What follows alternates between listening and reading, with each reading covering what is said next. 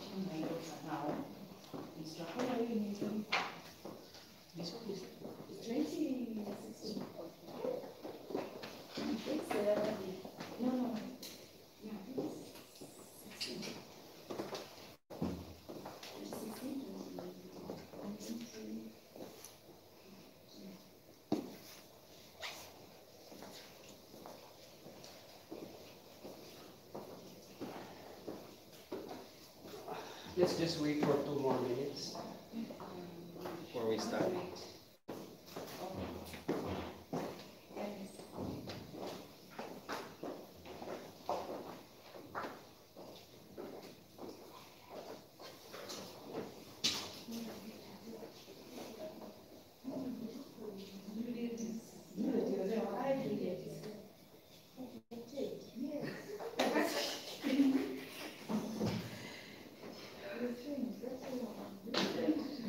You've been moved. So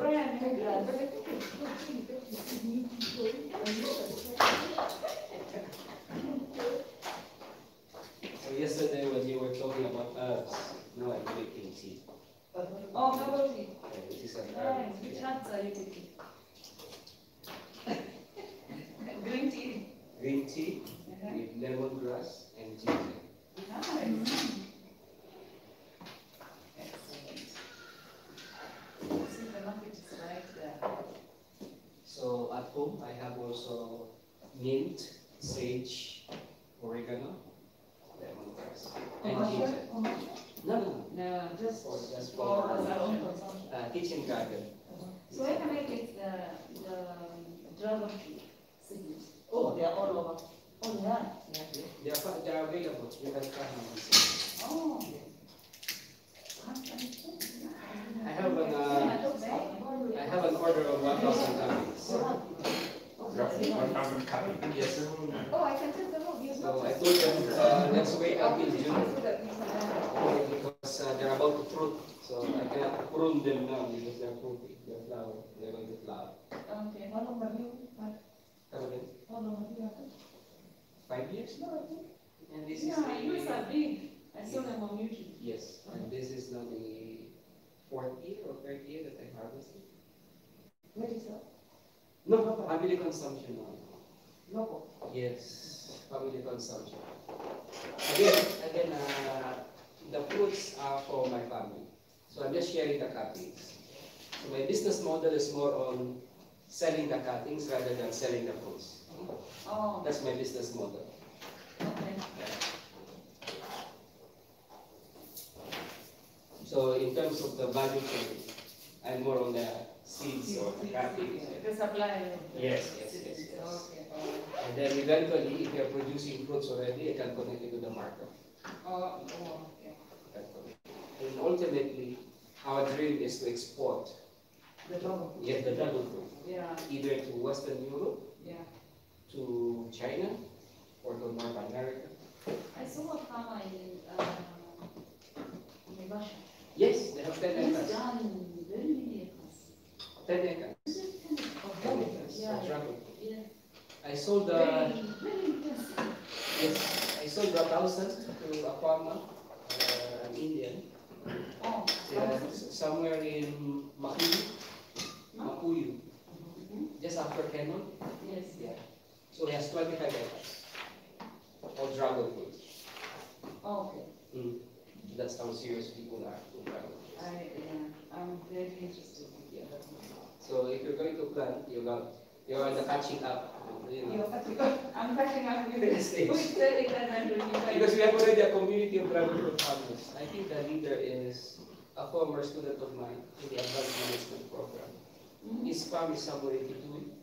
You can link here. Yeah. We have a WhatsApp group for dragon fruit farmers. Yes. All right. Good morning, ladies and gentlemen.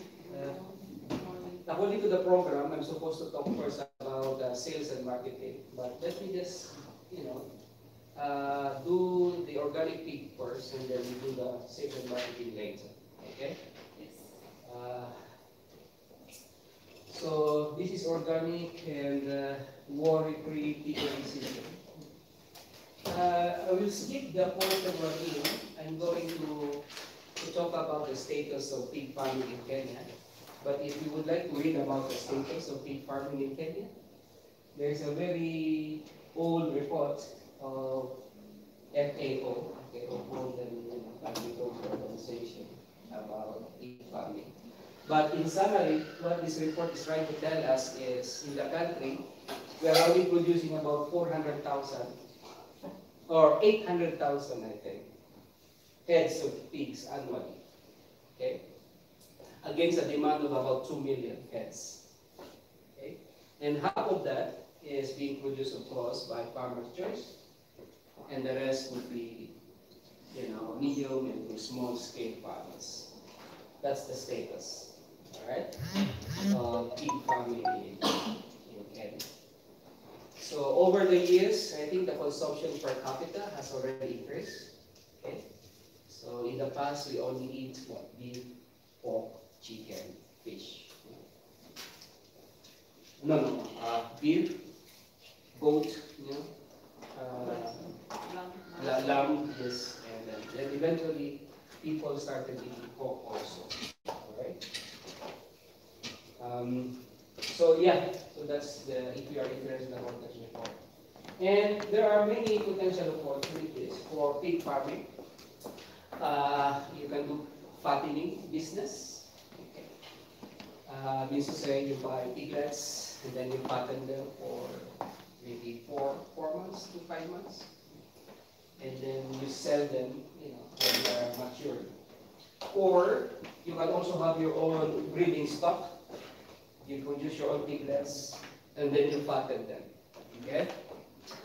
Another would be you breed and then you sell the piglets. That would be another business that you can also venture into. And it's a very lucrative business.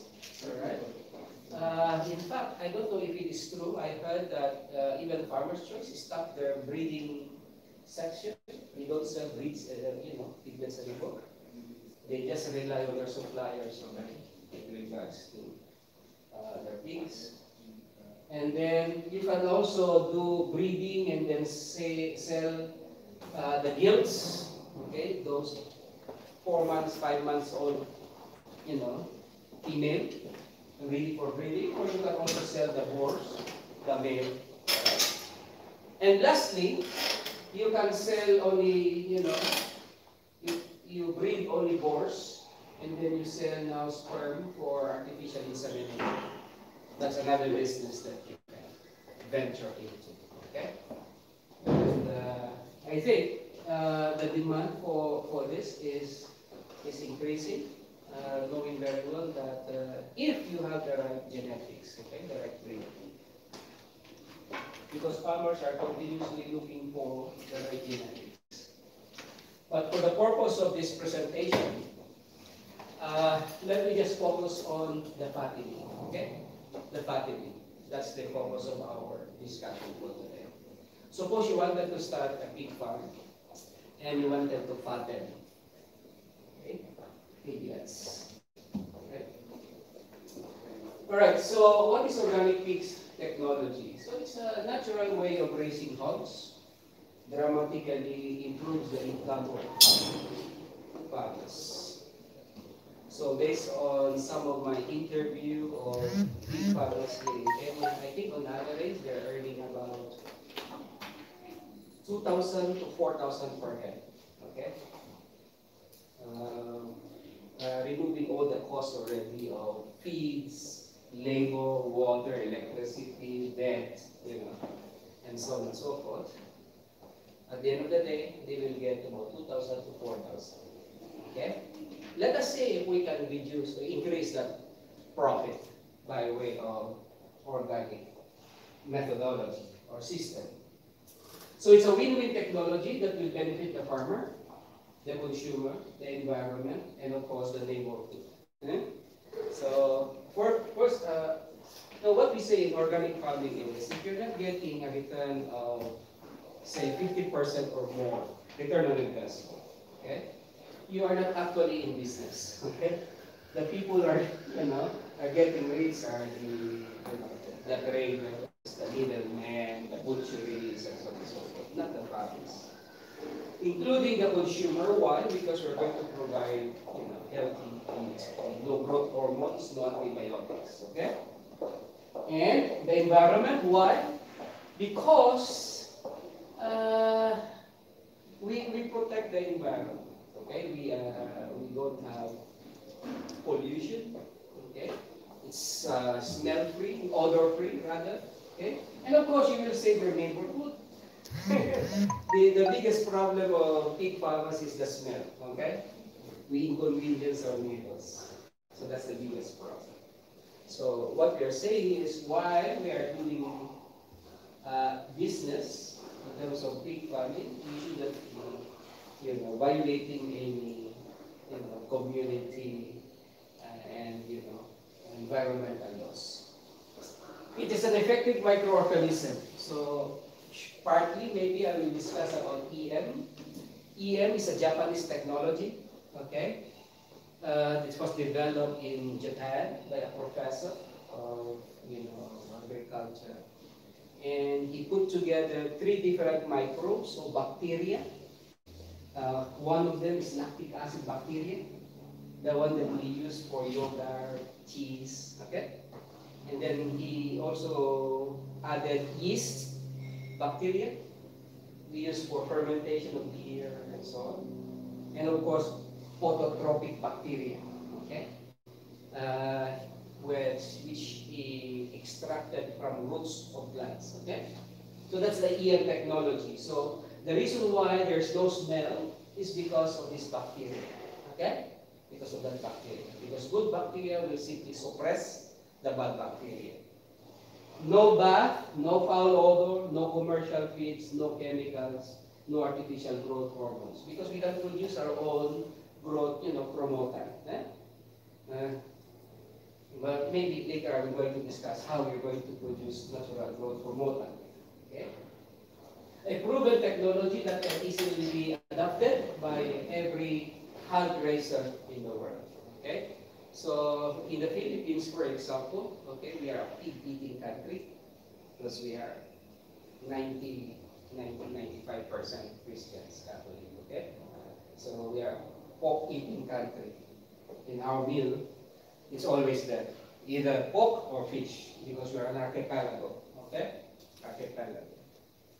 So organic farming is widespread in the Philippines because there's a law, okay, that promotes, advocates, and regulates organic farming, okay? So as I mentioned, our main focus in this presentation is just the fattening, okay? So first is selection of stock, okay?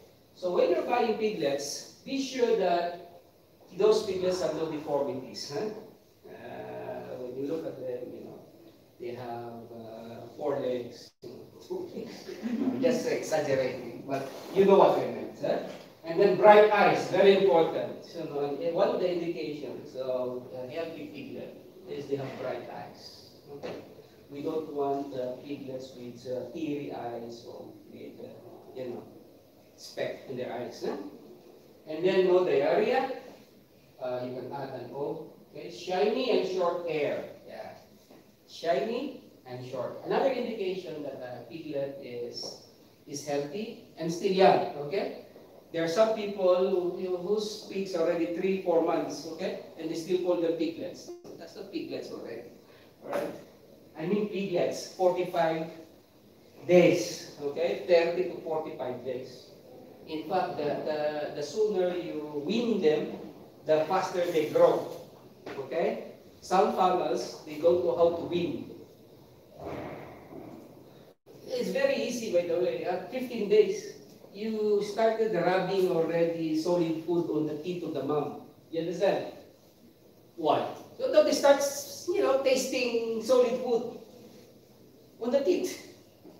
When they're 2 weeks old. And then you reduce what?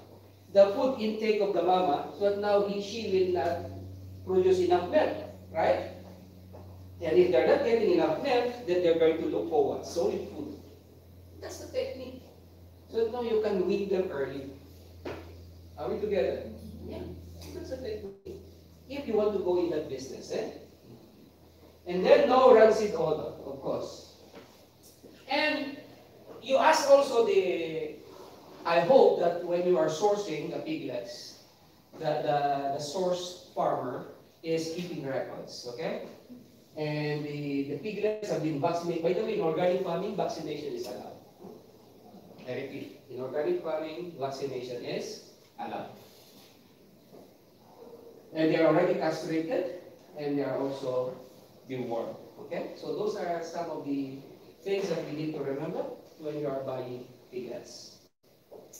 Now, of course, we're going to, since we buy them, we bought them from other farmers, we're going to transport them. Now, we have to remember that newly transported piglets are prone to stress. Stress.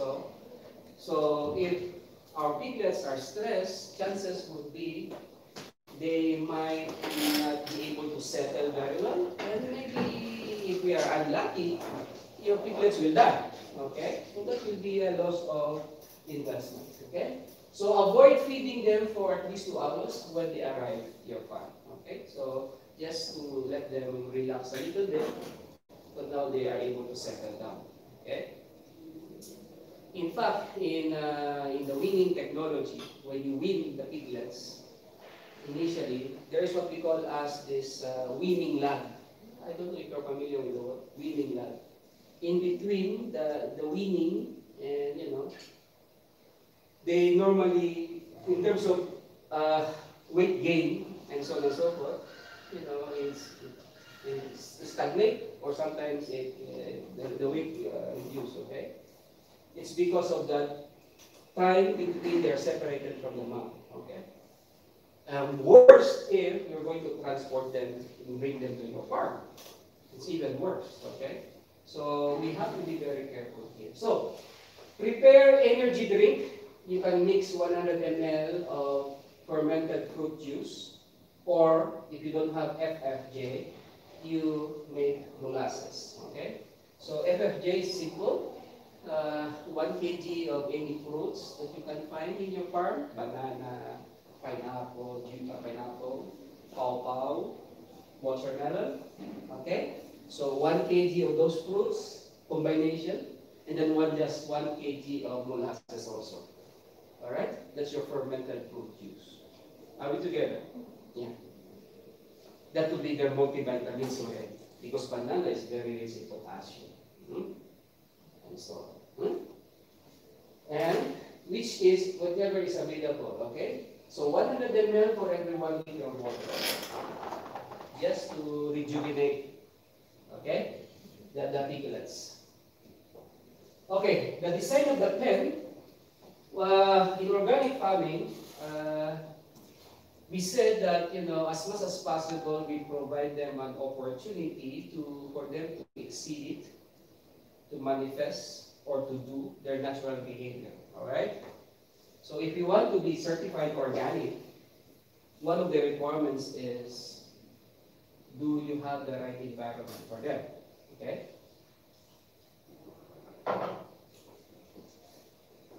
So convection roof, we need to say this one, okay, convection roof. Sometimes we call it semi-monitor. Why do we have that? Well, it's because it provides continuous airflow. Hot air will escape at the roof. Remember our basic science? Cold air goes down, hot air goes up. Alright? Because we wanted to make their living condition stress-free. Remember, ladies and gentlemen, our pigs, just like our hippo, during the day, they always submerge in the water. Why? Why hippos always submerge themselves in the water? Temperature. Pigs don't have sweat glands. They don't have sweat glands. So, that's why, now we understand their behavior. It doesn't matter if it's mud, if it doesn't matter if it is their poop. Alright? They will do like this. Why? They have to reduce their body temperature. They have to lower their body temperature. Alright? So, now, here comes now the saying that pigs are not already dirty animals. They are clean. If you give them the opportunity with a spacious, pen, they knew where to eat, they knew where to sleep, they knew where to drop, defecate. You understand? Even in the natural world, okay? Even in the natural world, they knew where to, okay? The only reason why they do like this and they look that is because of the body temperature. So maintain 2 square meter area per head to attain desired size and weight. Again, it's because of we wanted to provide them with stress-free environment. So not only that, pigs are clean animals, they're also very intelligent. Okay? Very intelligent. There are some videos in the UK where they have experimented on, and determined the intelligence of the animal. And they're very intelligent. In fact, the way I explain this, they are very intelligent in such a way that, if you give them a miserable life, they're going to make your life also miserable. Okay? How? They will not grow. Okay? They wanted to prolong their stay. But if you give them a stress-free environment, they will forget that at the end of the day, they're going to be killed. They just grow fast. That's how I exaggerate the story. Okay? So this should be, your key picture design. Right? So cold air will come in, and then hot air will go out. Okay? And we're going to use now the deep liter system, or the DBS. It's a Korean technology. Okay? So in organic farming, we combine two technologies, the Korean technology and the Japanese technology. Korean technology is they use now deep liter system. Okay? Or deep bed, DBS system. Okay? So that's the design. So 3 feet deep beddings of sawdust, rice hull, and a combination of many others. Alright? And then you can have hollow blocks. So now the urine will be absorbed by the sawdust and the rice hull. Alright? But the poop in organic farming, if they have no diarrhea, okay, the poop are solid. Okay?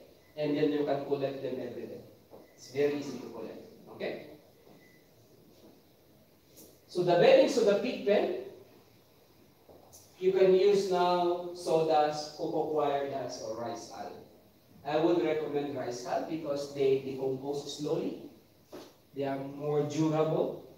So in fact, if your farm is very close to Muea, you have all the raw materials, okay? And also there are many millers there.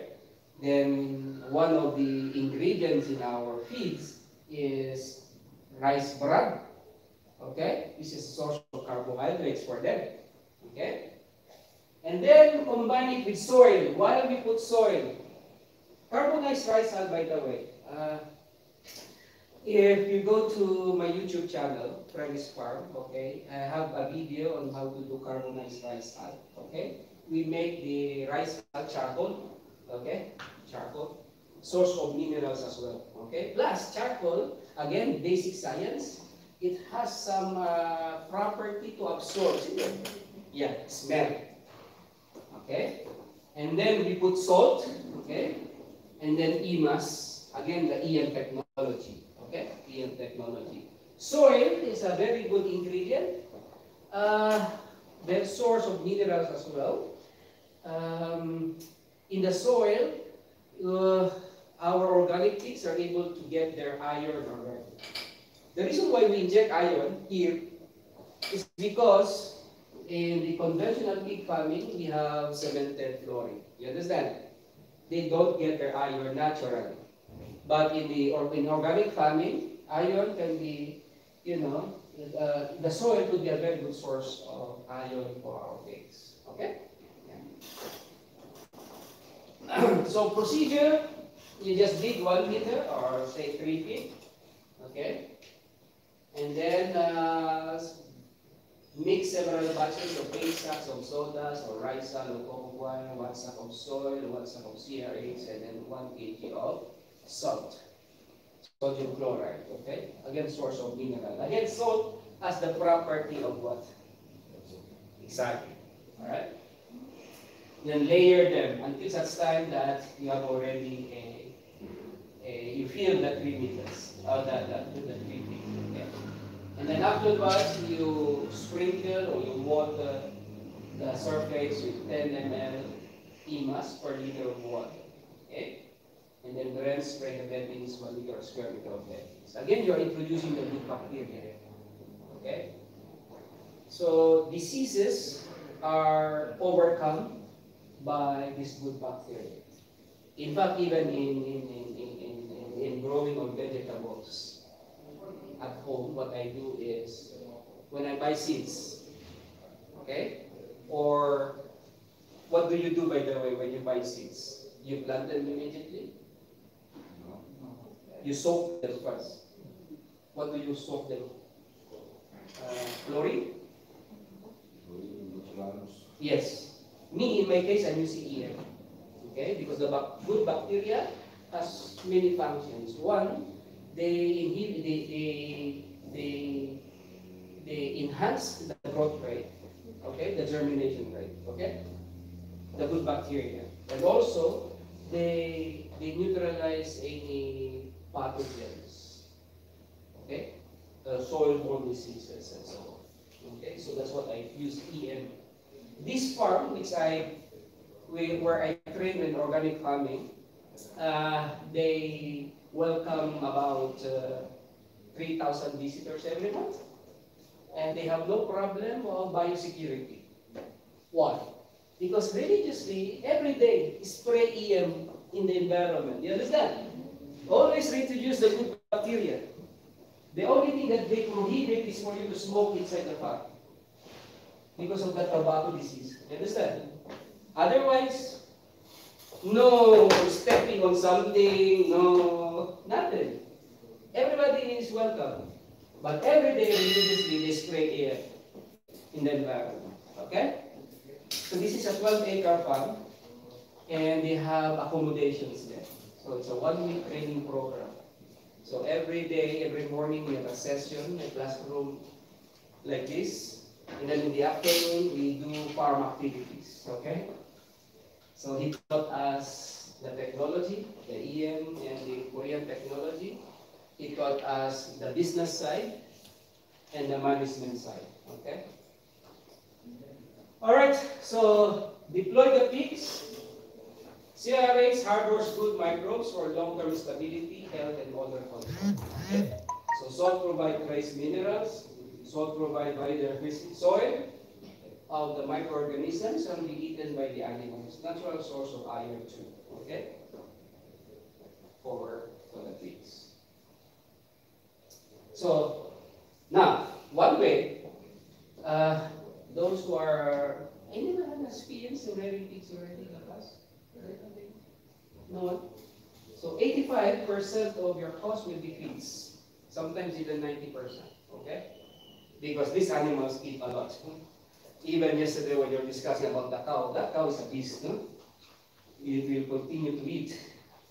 Many farmers, give up farming, pig farming, is because of that problem. They continue to eat and they don't gain weight. Alright? So what do you do? Just dispose everything. Eh? Just dispose all those pigs because, there's something that we need to remember. The feed conversion ratio. Okay? I repeat, feed conversion ratio. So for every kg that they eat, how much weight are they gaining? It's very important. You have to do that. Alright? And then you also have to determine the average, daily gain. Every day, how much are they gaining? But now, at the end of, if you have gotten them, if you bought your piglets when they were 45 days, okay? When they are 6 months old, okay, including the 45 days, okay, they should be 90, 100 kg, okay?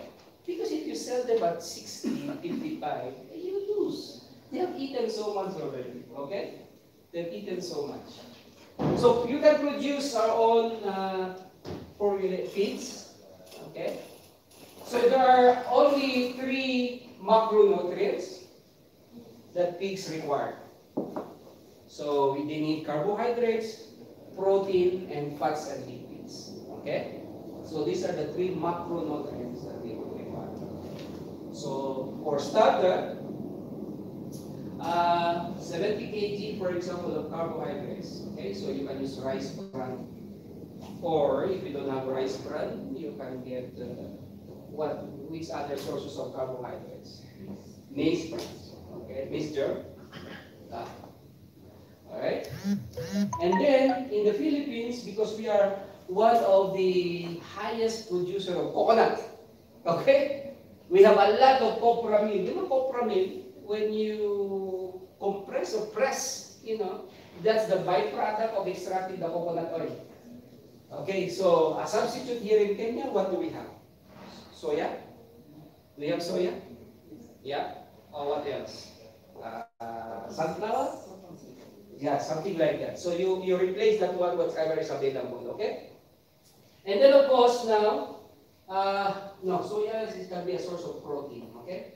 Fish meal, but I would recommend you use duckweed and azolla, okay? Duckweed and azolla. Duckweed is 40% protein. Azolla is 30% protein. These are aquatic ferns, which you can build a makeshift pond, 1 foot deep only, okay?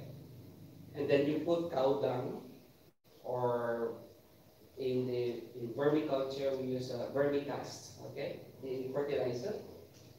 On the surface, maybe 2 to 3 inches deep of fertilizer down below, and then put water, okay? About 8 inches. So now the pond will be about 10 inches deep.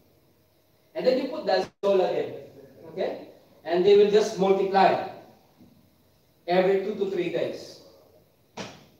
So, if you want to rear pigs, all right, be sure you have source of protein, okay? The source of protein. That would be 25 kg. So that's about 25 to 30% of your feeds already. You save, okay? And it's free as compared to hydroponics. Hydroponics is good, by the way, you can also save.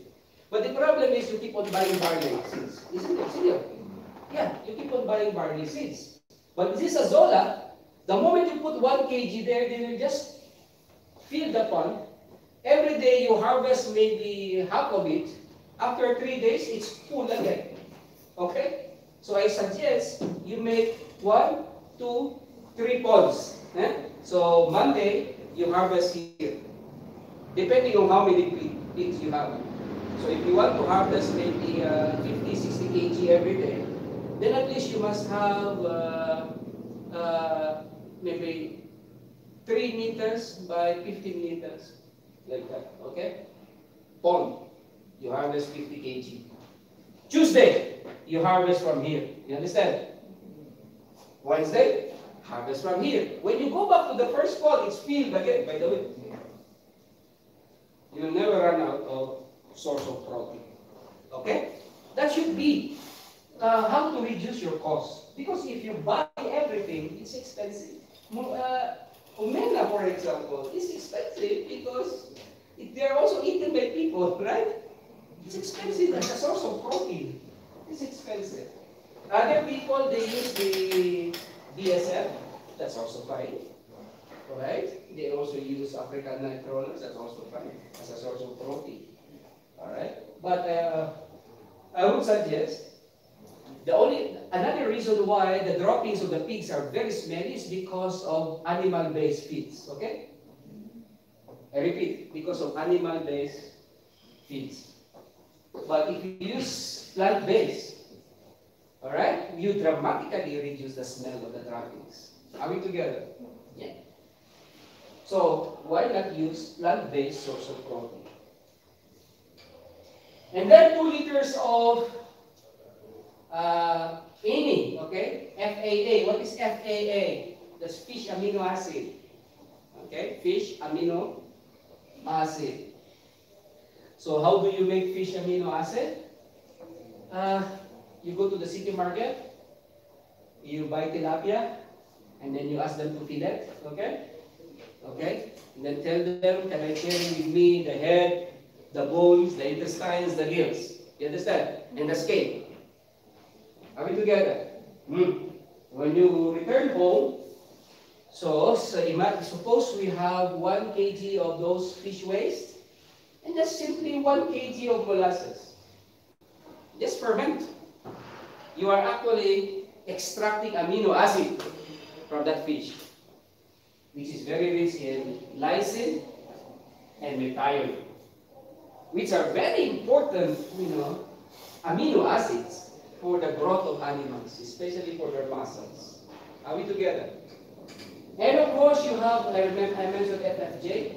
FPJ is similar to FFJ, it's just that instead of using fruits, you use now leaves. This is also now your natural growth promoter. Go to your farm.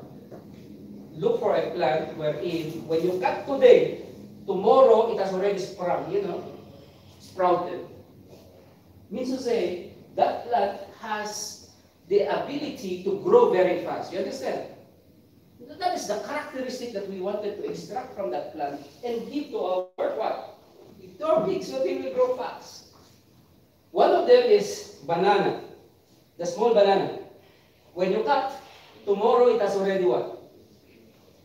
Right? Sometimes in the Philippines, people are superstitious.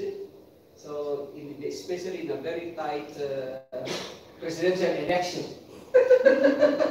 they will cut 2 banana shoots, okay? This one is for this president candidate, this one is for this another president candidate. Let us see whose one grows first.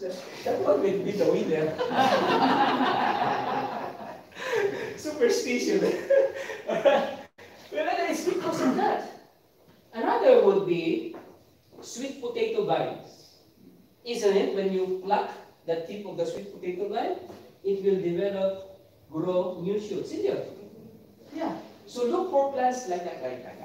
Okay? And then do now fermented plant juice. That will be your natural one. Growth promoter. Okay? Even bamboo shoots. You know the bamboo shoots? Yeah. I think there is a growing interest now in bamboo farming here in Kenya. So bamboo shoots are also like that. The 2 kg carbonized rice hull. Why? Source of mineral. Sometimes, if I were you, if you raise pigs, every time I go to Moya, by the way, to buy rice, when I pass by many sellers of maca, charcoal along the way, I buy from them the dust. Those things that they cannot sell. Huh? Oh, those things your pigs will eat like groundnuts, by the way. And they will love it. Yes, they love it. They love it. Source of minerals for them. We don't know that, right? By the way, there's another ingredient that you can use. Later I'm going to show you. And then rock salt of course. And then EMAS. 30 liters of water, no chlorine. By the way, this is the assumption that you're doing wet feeding. Huh? The assumption is you're doing what? Wet feeding. Okay? And then silage. Part of the silage that you can use, water hyacinth. Water hyacinth is very abundant in the lake. Why are we not using them? Water hyacinth is 18% protein. Alright? Water hyacinth is very rich. For some people, they are considered to be what? Menace or distraction. But they can be used as silage. Okay? So the analysis is that about 20% protein, fiber is about 7.67%, calcium is about 0.2%. Only. So if you notice, in the starter feeds, protein is 25 kg. Now as they grow, this is the feeding, okay? So 700 to 1 kg feeds daily, okay? So 50% in the morning, 50% in the afternoon. In terms of snacks, you can give them vegetables once a day only, 12 noon. All right? In terms of snacks, give them snacks, okay? So grower, the same formula, but now we have reduced the what? The protein, 15 kg.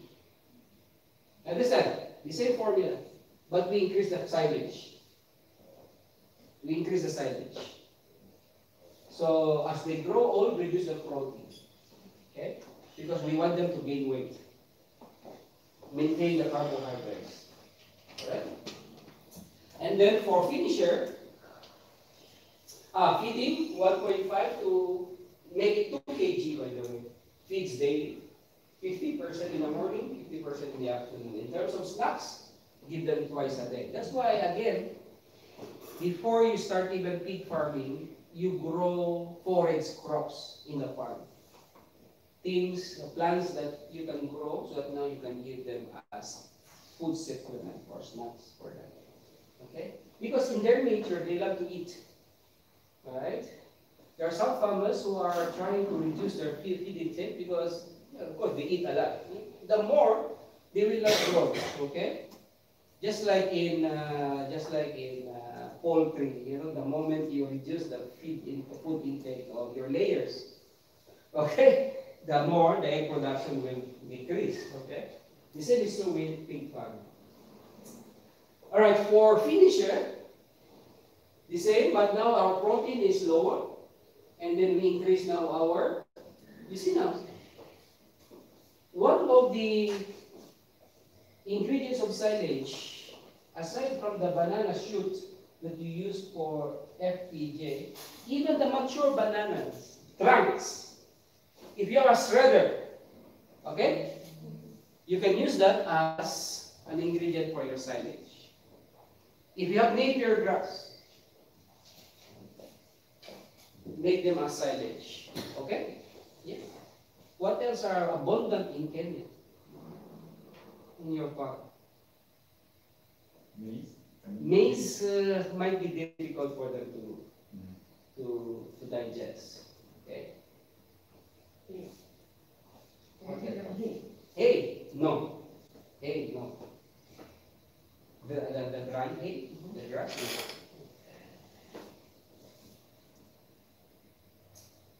All right.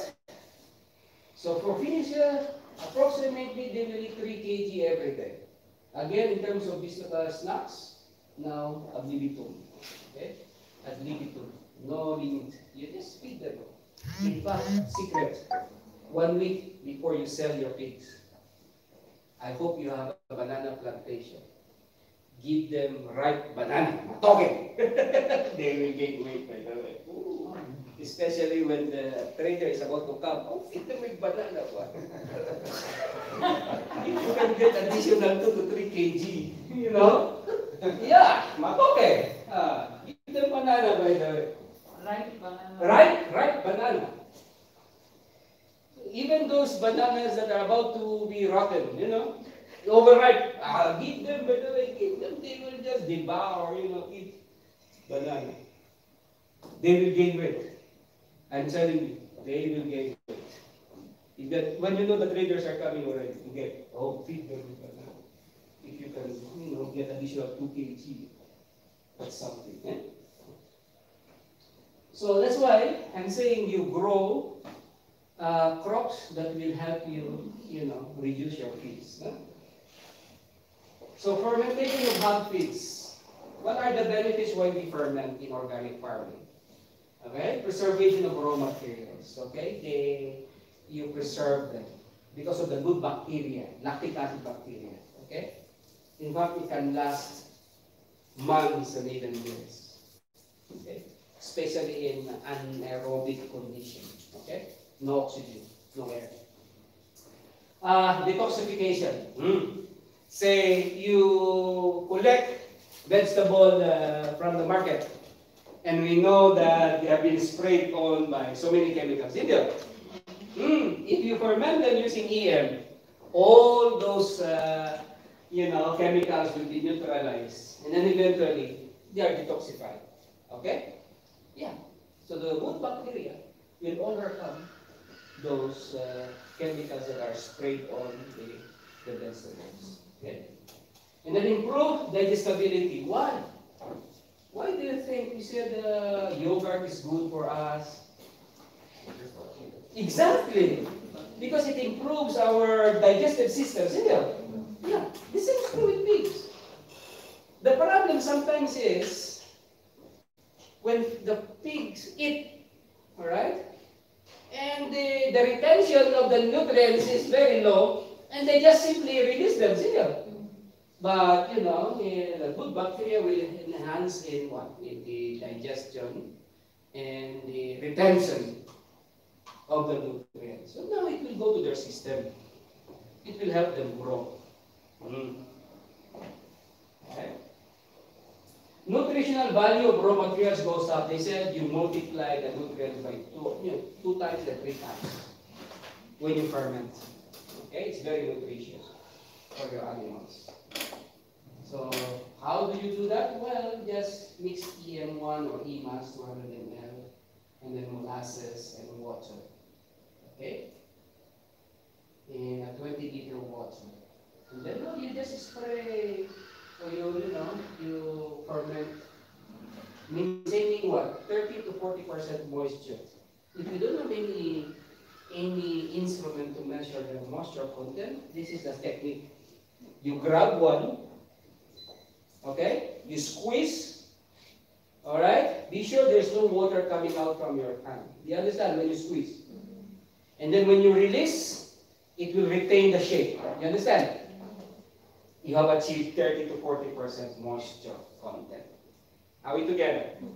Because by the moment you squeeze and there is a liquid coming out from your hand, the moisture content is high. You understand? Alright? So that's just a technique that I can give you. And then of course now you use now these containers. So anaerobic fermentation. Alright? Or if you don't have this, then you can use plastic bags. Okay? Ferment now for 2 weeks. It has sweet sour smell, then it's ready. Because of the molasses and the EM. So this is just an estimated cost. I don't know if my estimate is correct. In commercial, you get 28 per kg, 26, 25. I don't know if this is correct. Price in the market. Alright? So if you can get 40% savings in terms of feeds, that would be a big boost for farmers already. Okay? Big boost in terms of savings. Alright? So optimizing your profit, make your own silage. Okay? So for every 5 kg of vegetables or foreign crops, 1 kg of molasses, and then 60 ml of EM or EMAS. Alright? I think molasses, how much is molasses now? The last time I bought 20 kg is about 700. The 20 kg. The same price? Okay. This is very cheap. So 700, 35 per kg. It's very affordable. Okay. Alright, so how to prepare? Simple. The same in the fermented plant juice. Okay? By the way, I will give you this. So you can use spinach, kale, lettuce, cabbage, tricantera. Tricantera, sometimes they call it madre de agua.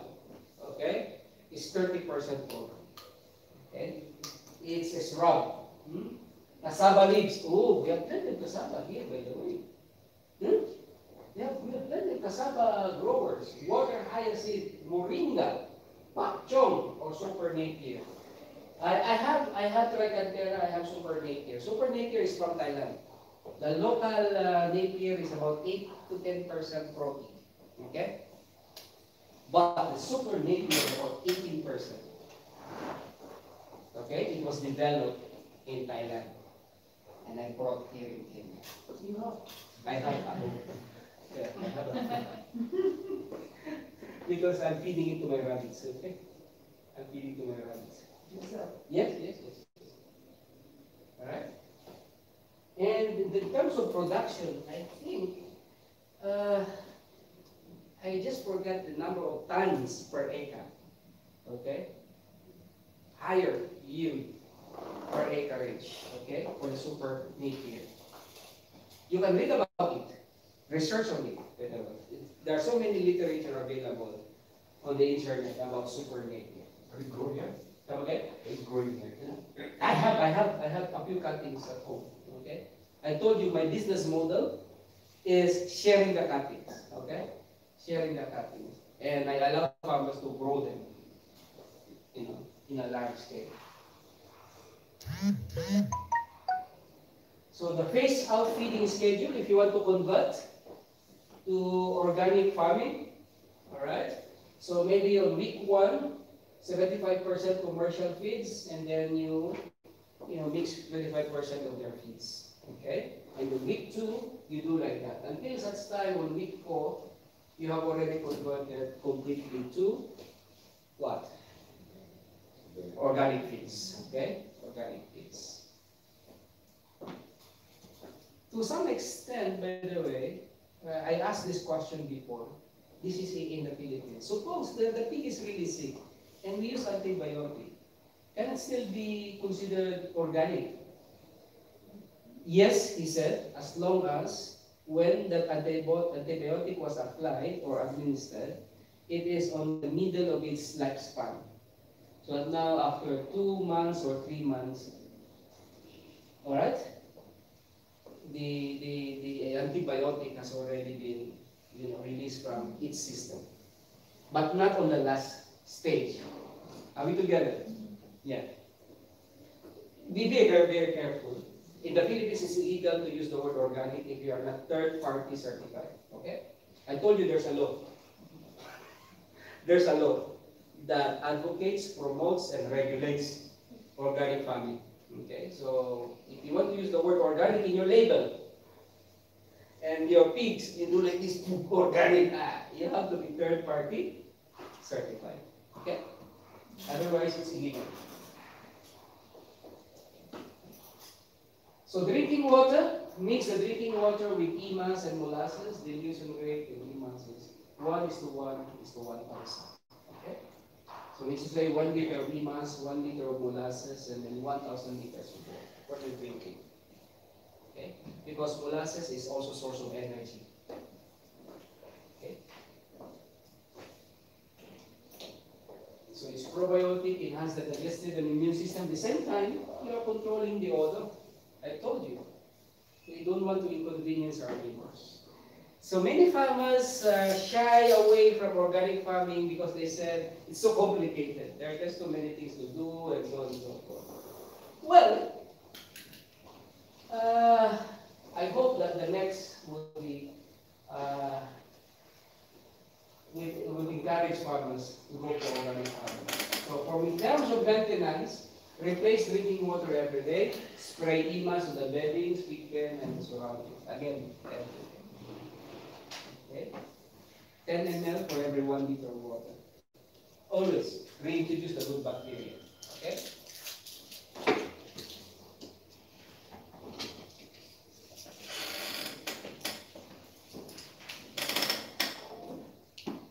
Now, suppose you have pigs with diarrhea. So you want to produce your own electrolyte. Okay, mix. So 1/4 teaspoon baking soda, 1/4 teaspoon salt, 3 tablespoons molasses, and 1 liter of water for diarrhea treatment and to avoid dehydration. Okay. Now I don't know if you are familiar with this plant. We have plenty here in Kenya. And this is a natural dewormer, by the way.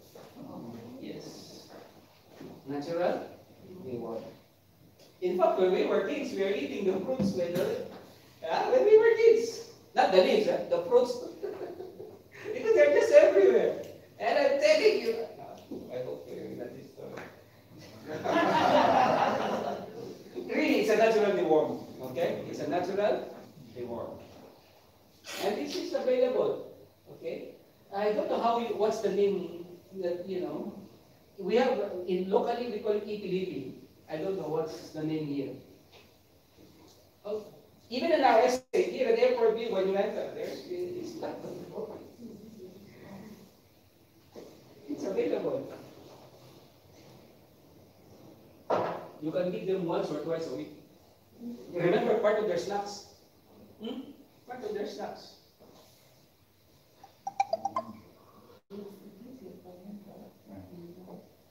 So important notes in growing natural pigs, bad odor is from what? Wet beddings or bad feed. Okay? Especially, that's why in the feeding trough, ensure that your feeding trough, should look like this. Your feeding trough. Not like this. Why? Because sometimes there are some feeds that will be left there, and that will be the cause now of, rotten feeds, and that will be a source of diarrhea also for them. At least this one is very easy to clean. Isn't it? Yeah. So at least this one 6 inches. This one maybe in terms of diameter, maybe 10 to 12 inches, something like that. Okay. That's all it is.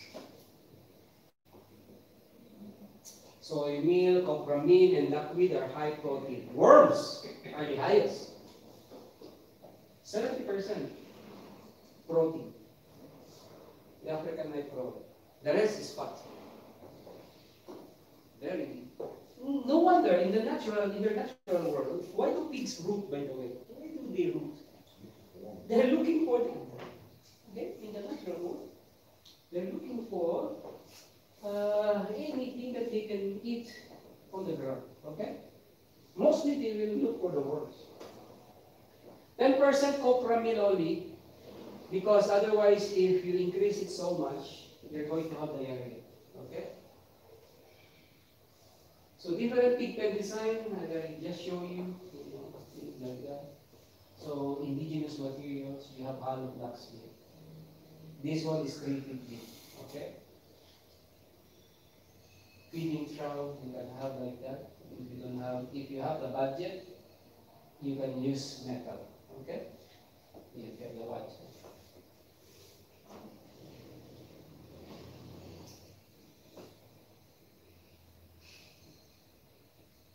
Fattening pen, also like that.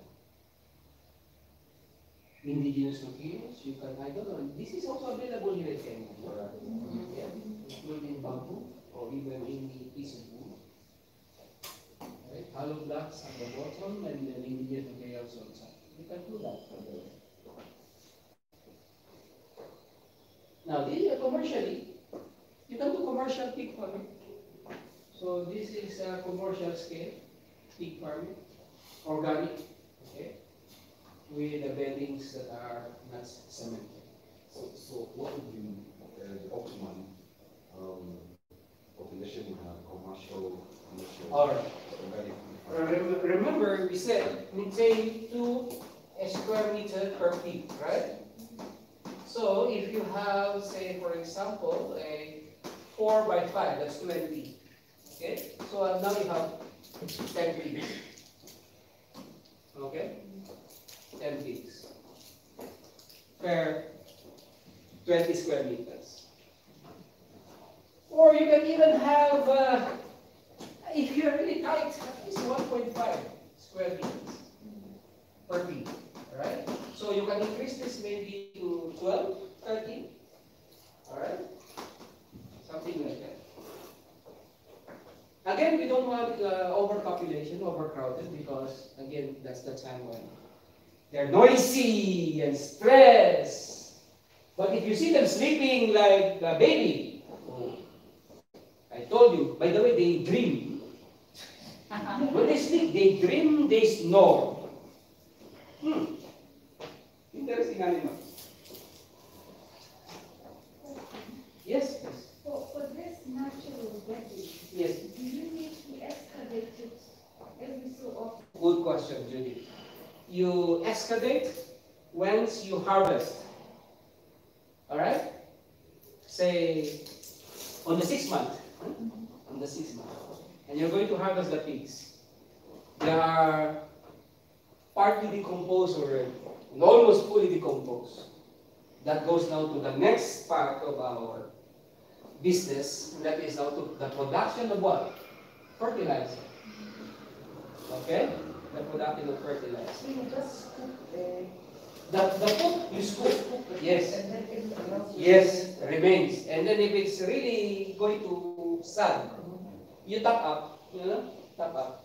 You top up. Yeah, you top up. So you don't dig it out.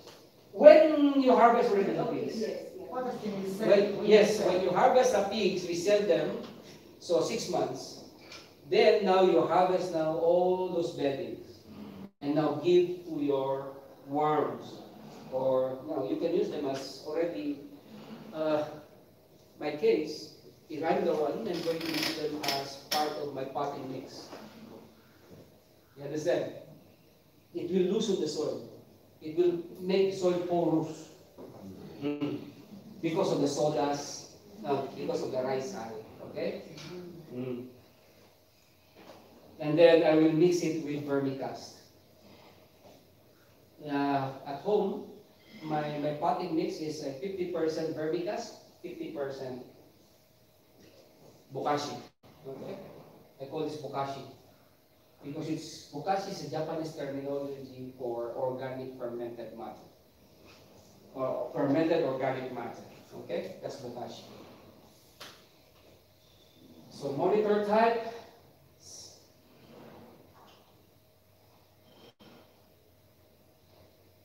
And this has been achieved. I think, yeah, this one, 300 months old. They're big. Big. And they're grown naturally. Okay? Is there any farm in Kenya doing this apart from you? I'm not aware of. Okay? That's why you see now how relaxed their life is. Okay. So I really wanted to promote organic farming because I think it will make the farmers more profitable. Let's here income statement.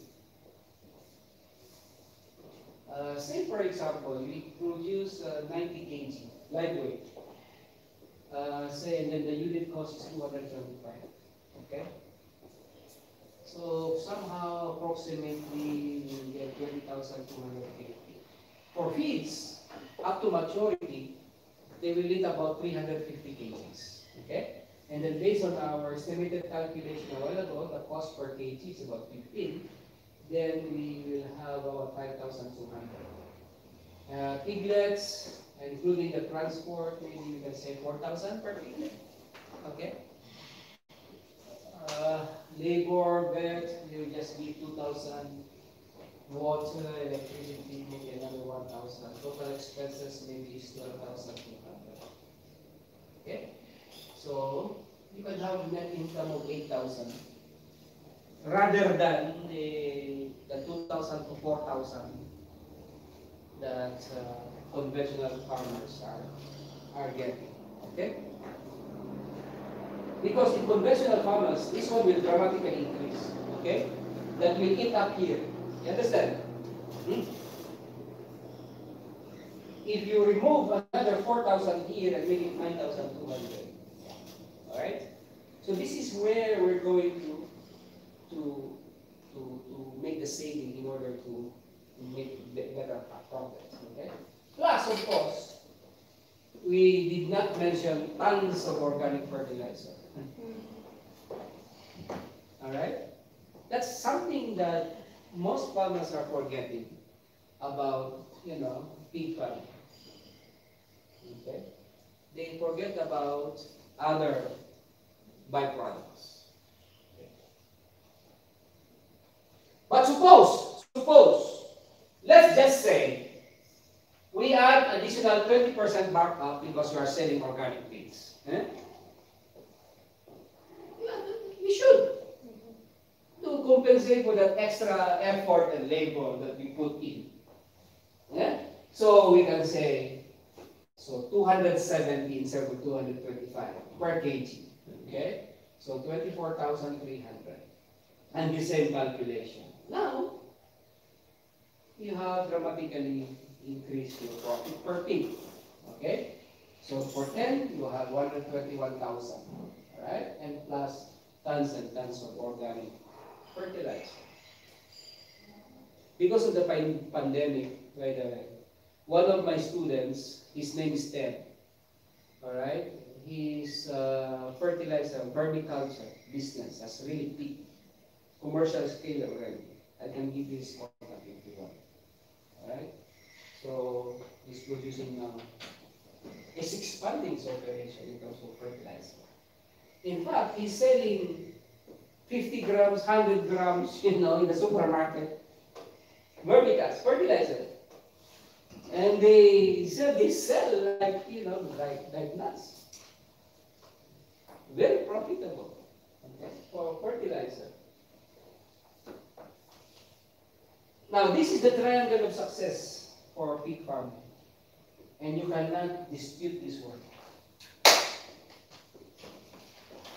Number one, you must have the right genetic, the right breed. Look at me. No matter how much you feed me, I will not grow anymore. That's my genetic breed. Alright? The same with pigs. No matter how much you feed them, if they, you don't have the right genetics, they won't. Number two, the right nutrition. Okay? Again, balance of the macronutrients and micronutrients. Okay? And lastly, right management. Okay? So again, we, as much as possible, provide them with a stress-free environment. Huh? So now, they grow fast.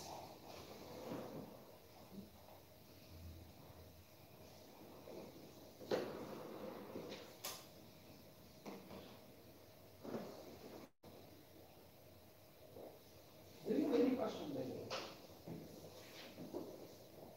For pig farming? So what's your challenge in using organic farming in Kenya? Very good question. The challenge is there are not so many who are knowledgeable in organic farming. Okay? Sometimes the behavior change is very difficult. Okay? And in fact, even our organic pig farm in the Moro, we have some challenges there. Okay?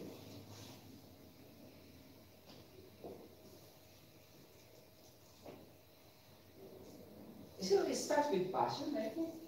Passion first. It starts with advocacy, the belief that organic farming will work, and then after that is really your dedication and commitment to it.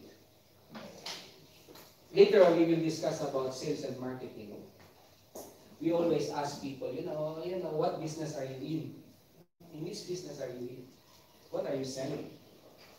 Okay, what are you selling? So, if you are selling, say for example, good health, then by all means you are committed to the process, you are committed to the technology, you are committed to the system, and to the protocol. Right? But if you are in the business of just simply making money, well, it will be very easy to slide and go back to the conventional farming. That's always been the case. Even in the conversion of, say, you're so used before of conventional farming using of synthetic fertilizer and so on. The first year when you converted, automatic, no doubt about it, your yield will go down immediately. Automatic. And that 1 year is very crucial because if you are not focused and you are not determined, you will just shift conventional farming again. Because the reason why the production is going to go down is because we are still trying to rejuvenate, to bring back to life your soil. You understand? I think was it Kariuki who mentioned yesterday, every time we use synthetic fertilizer, what do we do to our soil? Yeah. So the pH level, what? It becomes acidic. Yeah. So we are still trying to rejuvenate and bring back the lives, those organic matter lives in the soil. So eventually, first year, it's like that. Okay? But if you do it again next year, I can guarantee you. Okay? So your production now will be equal to when you're using conventional. On the third year, you're so fast already. Your production. So that was the challenge, by the way. That was the challenge. Yes, Eddie. Now my son runs a pig farm. Yes. In Puka. And I just wanted to know that we've been buying mothers from different farmers. Is that advisable so that he gets different breeds? It has a contract with Farmers Choice, but Yeah. the last couple of months, I think he's been buying feeds from Tika. And he's lost, last month he lost about 20 people. Oh. Just sending the structure for shifting from one feed to another. It's gradually been just changed. Yes. And 20 direct a week. No, that's fine. Just to So avoid buy interbreeding, you know. How would you ensure you have the correct breed? Is it buying from different mothers or? Buying from reputable farms, okay, that really keep records, and they have this line of, how do you call that one? That's what's the terminology. Yes, exactly. Yes. It's very important. I don't know what, I think there are, the most common breeds that we have here in Kenya are large white, landrace, Juro. We have Juro here in Kenya. What else? Berkshire. You have pure white? Yeah. So either large white or landrace, okay? That's what you have. Some they interbreed. If you interbreed, say, large white and the Juro, it's very nice combination. Because each breed has its own characteristic, okay? I think it's the large white that are very good moms. Mama? Oh yeah, because he had a mother which is... Yeah, there are some mama that they don't want to, you know, to milk their, you know, their piglets, okay? 1 week kid. Yeah, something like that. And sometimes, if you want maybe big muscles, maybe the large white would be a good. So if you mix the breed, okay? So now they grow big and produce really meat, and they have also the characteristic of being a good mama. That would be a good, you know, combination. Could just go back to the slide on costs. On cost, yeah. Because just looking at even here, forget this one. You all know the price ahead of it. Looking at the whole thing, it's quite labor intensive. Yeah, it is labor intensive. Yeah? When I look at these costs, especially labor and vets, that could really work out when we were growing up. You know, when we were providing free labor for our parents, yes, and then they get the profit. Yeah? But otherwise, now. I totally agree with you. But, yeah. look. If you only have 10 pigs, do not hire someone. Do it yourself. You understand? If you have only 10 pigs, because if you're going to have 10 pigs only and you hire someone, all your profit will go up. Yeah. You understand? And the bet, in organic farming, I just put an amount there, but you know, I don't need a bet. Why? Because my assumption is, I have healthy pigs. Alright? You understand? That's my assumption.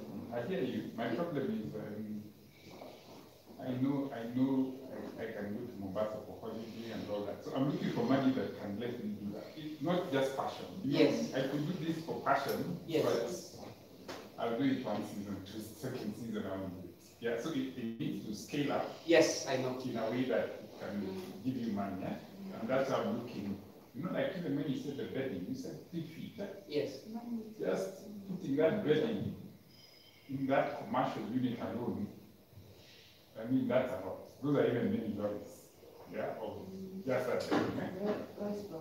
Yeah. By the way, I totally get you. You know, your laborers, if you have people, they are not there 24 hours, okay? So I assume that after feeding the pigs, collecting the droppings and then feeding them, that's it. You have nothing to do. So what do you do with them?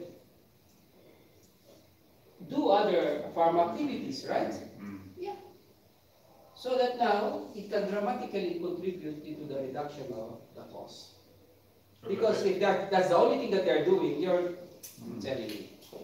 Because I was just trying to visualize minimum wages now. Yes. And then 10 pigs will pay that person. Maybe 10 pigs will pay 1 month. I need to do this for 6 months. So I need 6 pigs to pay that person. And then, as I said, I want to go to Mombasa. I know Mombasa. So I now need another whole 1 pen with 6 pens just serves as labor. For me to get profits, it's like I need another unit. And then when I this But you don't change every day. Okay? So you can have some contractual people to come during the beginning of the process. After that, you need only 1 paid person now, just to clean and feed. But what's the minimum number of mothers for you to have a good ROI, break even? And I know in the industry, some people say for you to make some good money, you need at least a minimum of above 20 mothers. If you want to make a good payroll, you need at least, if you have anything above 30 mothers, then you have a good inflow and you can actually now and then sign a contract with, there are many farmers or whoever else is giving.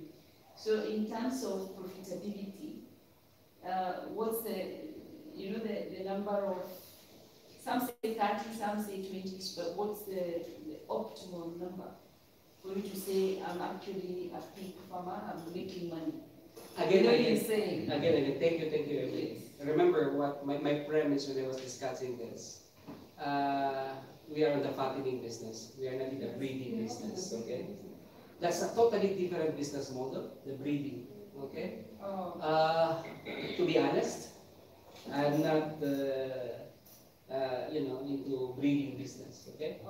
So I'm into the fattening business, more of a fattening business. That's my business model. So, but yes, that's possible. So, say for example, to produce 10 to 12 or 14 piglets. So the mama will, the gestation period is what? 3 months, 3 weeks, 3 days? Yeah, that's a gestation period. So this is in every year, how many? Twice? Twice? 3 times. 3 times? That's too much already stretched already. So let's just say twice, okay? Because you want your mama also to rest a little bit, while maybe before weaning and then rest, and then now we serve again. Yeah, sunset again. So if you want to have a constant supply of piglets, then you plan. You don't impregnate all of them at once, otherwise you will have a very crowded, and then at the end you don't have supply already. So you plan. So if you can have, say, if you want 30, so 10, 10, 10, something like that. Alright? Or you can have 8, 8, 8, 8. Alright? Every month you're selling 8. Yeah, so what I mean, 8 moms. You're serving 8 moms to have 80 piglets. More or less 80 piglets, okay? Then you fatten as you yeah. fatten, then There's another business I want you to consider, because this is very big business in the Philippines. I hope I can show it. No, it doesn't show. Are there people who just do breeding whereby you get the piglets and sell, and they don't keep the pig? That's and then you on the other hand, when you're buying them, fatten, yes. do you have some requirements because you're going organic farming? Yes. So all you need to do is to make sure they are castrated and vaccinated, nothing else. So you just pick them and move on. Yeah. So you don't have, you don't have, between the two, you prefer the fattening than the breeding.